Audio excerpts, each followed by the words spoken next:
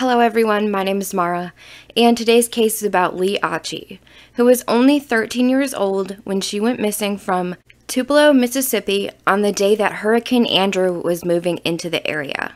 Just a quick reminder that I always try to do the best research and get the most accurate information I can for every single case that I cover. But with that being said, let's go ahead and get into today's case. Leigh Maureen OCCHI was born on August 21st of 1979 in Honolulu, Hawaii, to her dad, Donald OCCHI, and her mom, Vicki Felton. Both Donald and Vicki were in the United States Army when they had met. They ended up getting divorced in 1981. At one point, Donald lived in Germany, but he eventually moved to Virginia. And Leigh moved with her mom to Tupelo, Mississippi. But her and her dad were still very close, and they kept in close contact with each other. And then Vicki remarried a man who's named Barney Yarborough. He lived in the home with Vicki and Leigh until they ended up separating in the beginning of the summer in 1992. But then it was August, and Leigh was 13 years old, and she was said to love animals. She had a pet cat and enjoyed riding horses.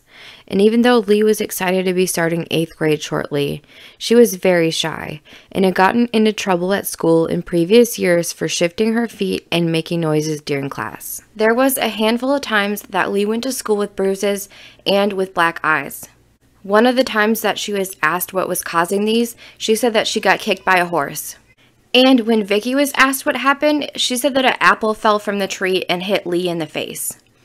Leigh was said to have a boyfriend around the same age as her, and that one time she called him crying because she said that her stepdad Barney had locked her out. And one of her teachers made the comment that she believed that Leigh had a very hard home life. So if Leigh got into trouble over something minor at school, teacher wouldn't call Vicki because she didn't want Leigh to get into any more trouble, and because there was the suspicion of abuse in their home. The night of August 26th of 1992, Leigh was over at a neighbor's house. This is when Leigh made plans with them that she would be back that Saturday to give their dog a bath, and they told her that they would pay her $5. And as soon as Vicki got home back from work, Leigh left to go home. It was said that Vicki went back out that night and that she was seen at a car wash. Then, the next morning of August 27th of 1992, Leigh was still in her pajamas as her and Vicki sat and had breakfast. Vicki was reading the newspaper as they discussed the upcoming school year. And Leigh was very excited this morning because her grandma was going to come pick her up and bring her to the open house at the middle school. And they had made plans to have Taco Bell for dinner. And around 8 a.m., Vicki leaves to go to work. Since this was one of the last days of summer vacation, Leigh stayed at home and waited for her grandma. Leigh was very scared of storms, and even that night before, when it was storming, she had slept in her mom's bed. That morning, Vicki had not been at her office long when she heard that a storm relating to Hurricane Andrew was headed towards Tupelo. So sometime before 9 a.m., Vicki tried to call their home phone to get in touch with Leigh, so she could let her know about the storm that was moving in. But as Vicki's calling their home phone, nobody's answering. Vicki became concerned because the Gulf Coast was under a hurricane alert. So she decided to leave her job and drive the 1.5 miles home to check on Leigh. As Vicki's pulling in, she notices that their garage door is open, which she finds odd. And the light in the garage is still on, and that only stays on 5 minutes after the door is activated. So she knew that somebody had to recently open it.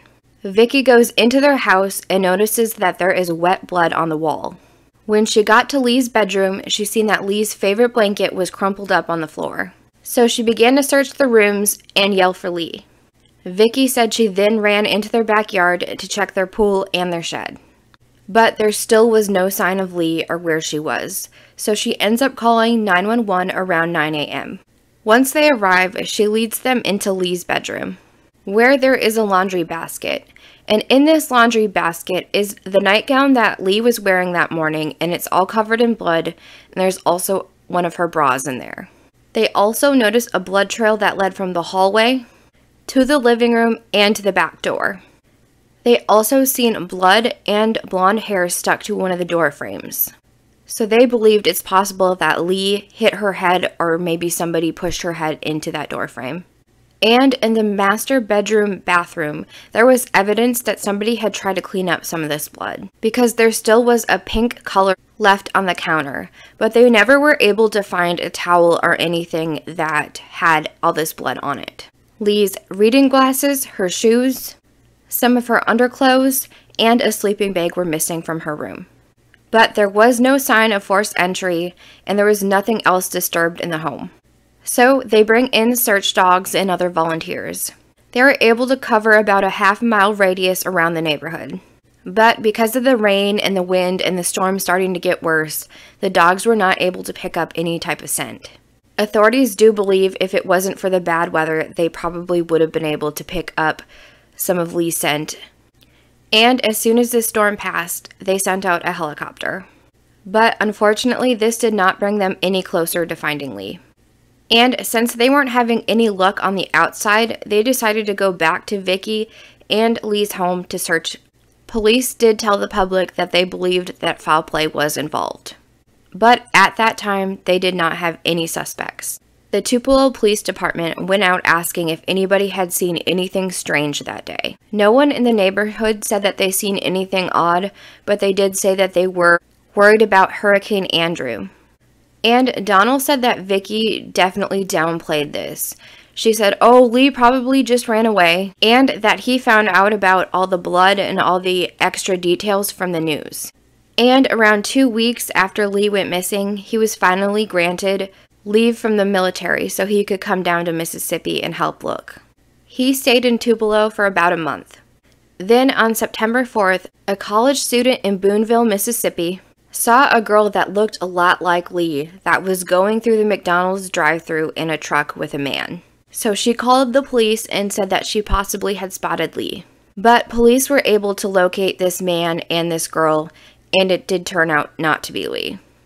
And then 5 days later, on September 9th of 1992, a package was delivered to Vicky and Leigh's home. This package was addressed to Vicky's ex, Barney, and inside was Leigh's reading glasses that had been missing. But authorities felt as though her glasses were sent as a distraction because there was no ransom note or anything else, and they felt as though if the person who kidnapped her sent these, they would send something more than just her glasses. After this package was sent, this is when the FBI became involved in Leigh's case. They did DNA testing on the stamps that were on this package, and when they got the results back, they found out that whoever had sent this package had attached the stamps with water and not saliva. And 14 months after Leigh's disappearance, a skull was found in a soybean field. And at first, they did identify it as Leigh. But the state's medical examiner office was not using Leigh's most recent dental records, and it turned out that it wasn't Leigh. So her dad, Donald, passed a polygraph test, and since he was out of state and in the military, he had an alibi about where he was. So almost instantly, he was ruled out being behind Leigh's disappearance. They then looked to Barney Yarborough. It was said that Barney did admit to abusing Leigh at times. But they said he passed the polygraph test, so he was ruled out as well. And since then, Barney has passed away, so there's very little information about him. And from Vicky's story, she was the last one to see Leigh alive that morning. And Vicky failed not one, but 3 polygraph tests. She also told authorities that this was Leigh's first time staying at home alone, which neighbors and everybody else said that that was not true. That there was multiple occasions that Leigh was left alone, and she'd go over and talk with neighbors and just kind of be on her own and doing her own thing. They also mentioned how that day, as soon as authorities arrived after Vicky called 911, they hadn't even really started asking her questions about what Leigh was wearing or anything like that. But Vicky suddenly was just naming off all the things that she already knew were missing from Leigh's room and naming off all of the clothes that she had been wearing that day. Donald also said he was, of course, just tore up because his little girl that he doesn't get to see that much is missing. But Vicky just seemed very casual, and I know we can all react different to different situations, but it's just odd. I mean, personally, as a mom, I cannot imagine my child being missing. I would be hysterical. But so let's talk about some theories. One is that night before, when Leigh left the neighbors, that maybe her and Vicky got into a fight, something happened, and then she went and disposed of the body in the sleeping bag that night. Then woke up that morning, made up the whole story of her and Leigh having breakfast and talking about all that. Then she went to work like normal and knew she had to come up with some answers about what happened to Leigh and why there was so much blood. Vicky was also a trained interrogator for the U.S. Army, so she was specifically trained on how to act when answering questions. So Donald did believe that Vicky killed Leigh the night before, then made up the whole timeline of what happened that morning. There also was a man that they went to church with and who was said to be a friend of Leigh's. His name is Oscar McKinley, or he goes by Mike Kearns. He was a Sunday school teacher at the church that Vicky and Leigh went to. And this is who Vicky believes kidnapped Leigh and killed her, because 9 months after Leigh's disappearance, he kidnapped another girl from her home who was in 9th grade, and he raped her. But he only served half of his sentence. Then he was released from jail in 1997 when he then kidnapped a couple and raped a woman. So he was convicted in 1999, and it said he passed away at 63 years old in 2021. There hasn't been any more leads, and Leigh's case has gone cold. So poor Donald has had to sit here and go all these years not knowing what happened to his little girl. And Vicky as well, if she truly is innocent and does not know what happened to Leigh. And I don't know, personally, I just kind of have a bad feeling about the mom and the stepdad. And I have seen so many different people on different sides of, that everybody was just trying to blame Vicky when there was other people that it could have been, which I completely understand. It definitely could have been the neighbor, the church friend. It could have been any of them. But since there was previous abuse and all of that was going on, maybe her and Vicky got into an argument and it got out of control and Vicky accidentally hit her head on that door frame, and she knew the teachers and everybody else that had seen the bruises and all the other stuff were going to accuse her of doing something to Leigh. So she panicked, put Leigh in that sleeping bag, disposed of her body probably that night before, and then woke up and just acted casual and pretended like they had their normal morning. I don't know though, it's just so sad. There's been so many years that have gone by with no answers and no leads. It says that Leigh's case will remain open until her remains are found. Today, she would be 43 years old. But thank you so much for watching today's video.